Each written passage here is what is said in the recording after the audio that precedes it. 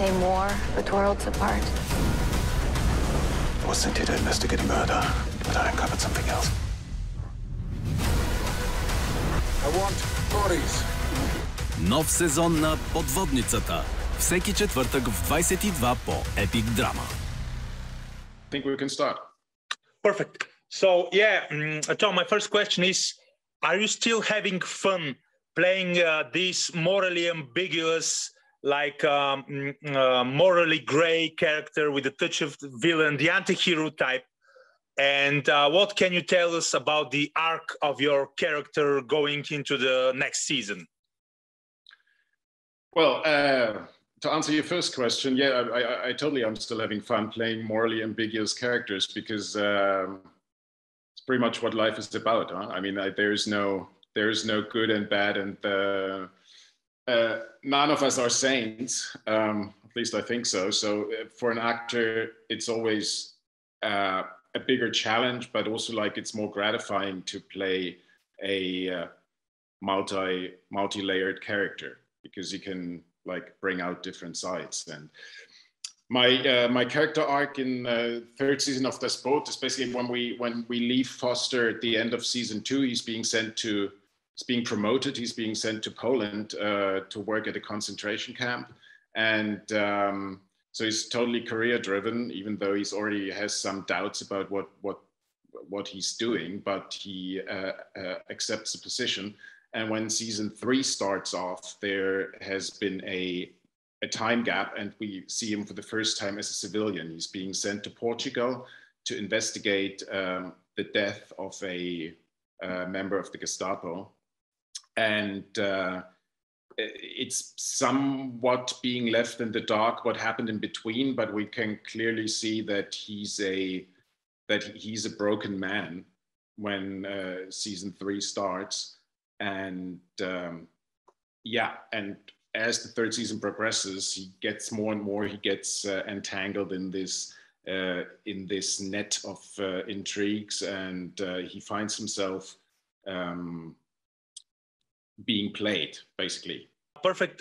When you have to play a broken man, a broken character, does this have any emotional toll on you? What is like, do you have like, I don't know, maybe some protocol for preparation to play like a broken character, a broken man? Because it's a very, I guess you have to get into a very special state of mind to actually portray this type of mentality on the screen.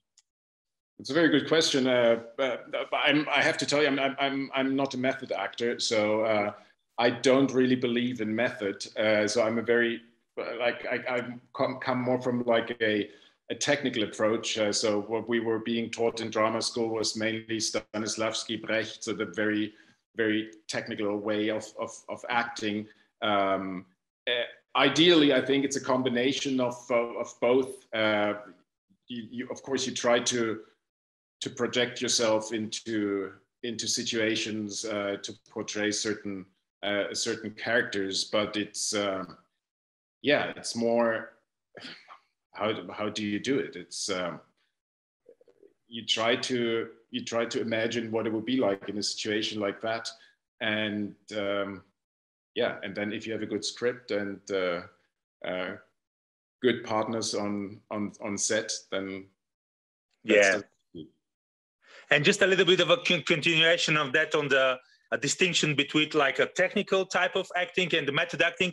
Still, when you were, for example, on the set playing this character in some scenes that you are like this really in a dire strait, broken character, do you take some of this baggage back home, or you are able at this point to cut off and just like you're yourself?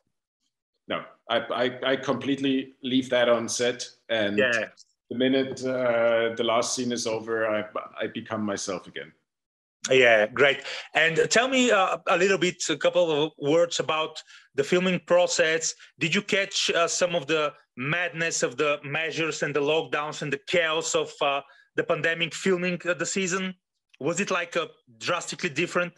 I mean, it wasn't drastically different because when we filmed, of course, I mean, there was precautionary measures. We had to get tested every morning. We filmed a large part of the story. We filmed in Malta.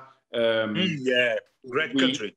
Like, yeah, all the crew and the actors stayed at one hotel, which was in the end turned out to be pretty cool because normally you're always in different locations, and this time because of COVID and just because we needed to get tested and to isolate, we were all in the same hotel for 6 weeks. But that was actually quite nice because you got to know people more closely, and luckily we didn't have any COVID incidents while shooting. No delays, no No, it was pretty smooth. Yeah, and when you talk about Malta, I was wondering your scenes with your great character in Game of Thrones, of course. Where were those scenes? Was there did you film in Ireland or in Malta or somewhere else? Most of my scenes were filmed in Ireland at the studios, but I also had some of my outdoor scenes were filmed in Croatia. In Croatia, the third major location. And Spain. I know there was some filming in Malta, but I wasn't part of that. Yes.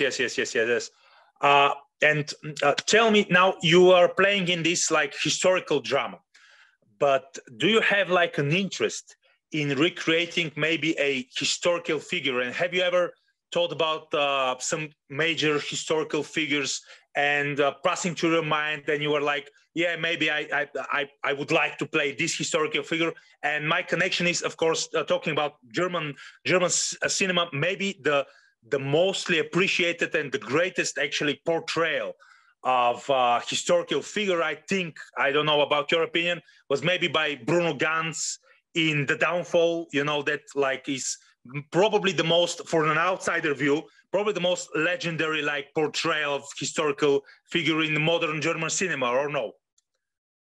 Definitely. I mean, it was Bruno Ganz was one of the outstanding great German Swiss actors. And that was an incredible performance. But you asked me if I would like to play a historical figure. I mean, I'm a little bit ambiguous about that, because if you play an actual historical figure, you can only play an interpretation of that. I mean, that might come close to the truth, but it's not necessarily the truth. So there's always this, I see a little problem in that, because none of us has the opportunity to actually meet those people of the past. And then you're giving your interpretation, and that becomes suddenly the truth. For everyone, which I find tricky. Yes. So absolutely, if you mess up, it's not a good thing. But of course, a lot of actors are shooting for this, always for this, the big biopic, because it could be a legendary. The recent example is with Elvis. It's a big responsibility, obviously. Last year, I shot a Swedish movie, Hilma, that's about to come out, and I played Rudolf Steiner, the Austrian philosopher. And I found that quite tricky, because you have a responsibility as an actor to be true to. What was the time period of the movie? Around 1900. Great. And you read what will it be in a Swedish language film? Or... No, it's English language. And where will it come out? It's going to come out in October. And do you still do theater work? I would love to, but it's not very practical at the moment, because I travel so much with the filming. It's tricky for every theater performance, because we have a repertory theater system in Germany. Yes. And then you only play the show 2-3 times every month over a long period of time. So it's tricky to manage that time-wise. And do you follow, for example, where are you mostly based these days? In Germany, or you're mostly traveling? No, no, I'm based in Berlin, but most of my jobs are all over. Yeah, but do you fall? Do you think that like the whole film going and film shooting, you know, also of course series shooting experience and process rejuvenated and like get back together after COVID, or it's still like struggling? What's your perspective? No, I think we're back to the way it was before. Back to business. Yeah, I mean, there was a short break for a few months where filming stopped everywhere, and now it's back to normal. I mean, and we have to get on. I mean, we cannot let COVID dictate our lives forever. I mean, it's I think it's a good thing that we're moving on. Yeah, and if you want to share with the public and tell about some of your like future work or something in development.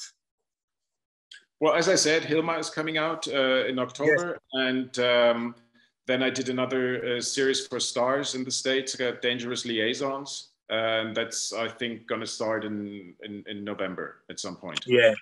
Is it like based on this the classic work when John Malkovich played Valmont? It's based on the original novel from the 18th century. Yes. De la Croix. And but it also adds characters, and so the novel is also different characters, yeah. And what are you playing in this series? What's your character? I'm playing a surgeon, an ambitious. Yeah, because you also would be perfect for Valmont, you know. Yeah, and now the series. How many episodes did you do in these seasons? This season, was it like for you heavy on like more screen time, more physical engagement, or like even with the previous seasons? I think it's pretty much the story continues as it was. So we have different storylines, and my storyline takes place in Portugal this time, and it's kind of like, and that's what I really loved about it. It's like a story within the story, because it's filmed as a film noir, as a the old school, so that was the that's what was the intention, and so it's a spy thriller within the big story of Das Boot. Yeah, the great like 40s, 50s dramas of Hollywood and Europe, also the film noir aesthetic, the whole aesthetic.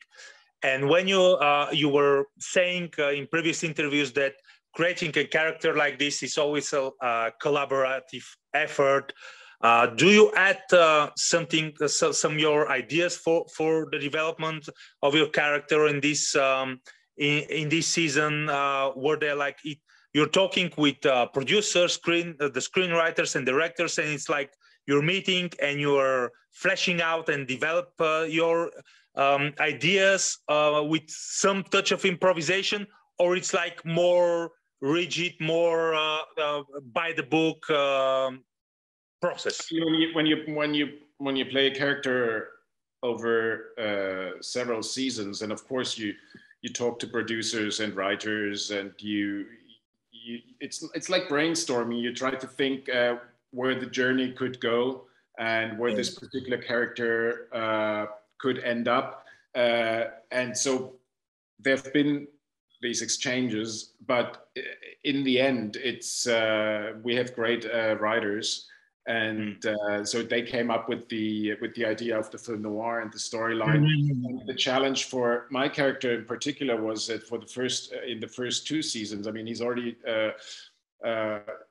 done so much evil and committed so many crimes that I was a little bit worried about where this could lead, because I didn't see a lot of potential in that direction to go further to that. So I was very happy about the turn of events.